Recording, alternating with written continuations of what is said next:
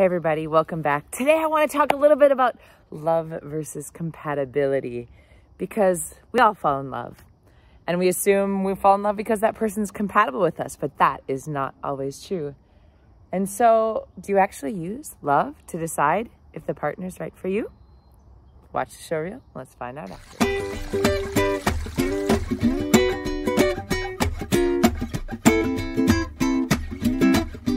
You can't wiggle too much. All right, so here's the secret. Love is everywhere, right? At the end of my videos, I always tell you, you are loved, you are loving, and you are lovable, because it's so true. We are all worthy and deserving of love. But what happens sometimes, and what I see often, is that we start loving the idea of being in love, or the idea of loving somebody else, right? Because it feels so great. In fact, when we start falling in love, when we hang out with somebody, we go out on a date, we get attracted, we start enjoying ourselves with somebody. So many of us love the idea of having a partner, of being in companionship, of feeling love, of feeling wanted, feeling desired, and knowing that somebody wants us, that we decide that because we are falling in love, because we are attracted, that that person is right for us. But here's the deal. Are we compatible? Because eventually that love will fade away a little bit. In other words, your hormones will change, right? Because like where we experience love is also where we experience the high of drugs in our brain. So as those hormones shift and as our quote unquote love for that person shifts, that obsession, that desire, what's left? Now, I believe love stays forever. I believe in unconditional love, but the feeling of that, the experience of that can change, right? I love so many of my exes, but the feeling that I have when I see them, when I talk to them, is different than when we were together. You hear what I'm saying? So this is a mistake I've made many times, is that I've assumed love equals compatibility. So when you're looking for that perfect relationship, when you're trying to decide if you should stay in the relationship that you're in, look at, are you actually compatible? Like, if you had to choose 5 things that you want in a lifelong partner that are like non-negotiable for you. And I don't mean like, oh, they're not alcoholics or they treat me fine, but like, what are things that you need? Like, what would things that you want in your best friend, somebody that you'd hang out with all the time? Like for me, I know it's good communication. They have to be really self-aware and good communicators, because I'm a super clear communicator. And if people take offense at that and they're not self-aware of how they're feeling or how they're reacting, people can get really upset at me really, really quickly, right? So I know those are compatibility factors for me. I know that people have to be super playful, right?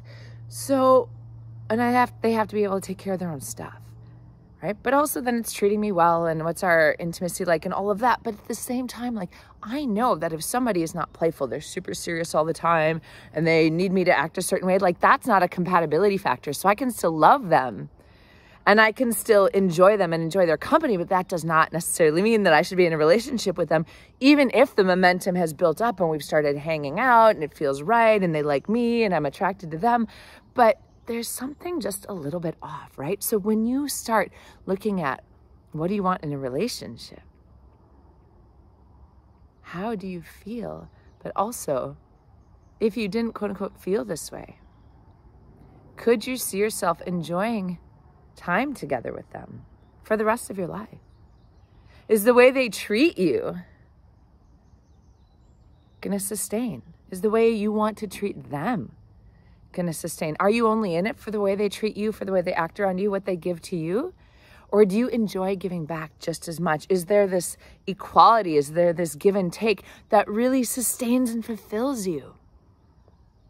Right? Because the treatment back and forth should be so great. So imagine this now, that instead of having this relationship where, you know, you're in love and it's all great and it's all happy, but then you start having kids and you get married and you do all the things, and then all of a sudden you're like, God, do I even really like this person? We don't do the same things. We don't have the same schedule. Nothing they like, I like anymore. And so what do we do and how do we maintain this relationship? Imagine instead that you're fully compatible. And that even when there's times of arguments and strife and fight and conflict, like, there's a compatibility. There's a knowledge that You can come back together, communicate that you're both committed to working through and finding reconnection, finding a solution. And that the love there is so deep because the way you two align together, the way you two live your lives in the world is so synergistic that nothing can tear you apart. How's that? How does that feel different than just being obsessed with somebody, the way they treat you, the way they look, the way they're acting right now, what they give to you, what they provide for you? So write in the comments, what do you need to be compatible to somebody? Like, how do you know someone's compatible with you? Write down a list. I'd love to hear what makes you compatible with somebody else. Like true compatibility. Who do they need to be in the world? What's going to sustain forever? Not just they're doing it for you right now because they're attracted to you and you're attracted to them, but eventually once you get used to each other, that's all going to go away because it's a bunch of BS, right? But how do you actually contain yourselves in the world together? So remember, you're loved, you're loving, you're lovable. You deserve love, but you also could deserve deep compatibility and respect in your partnership. Until next time.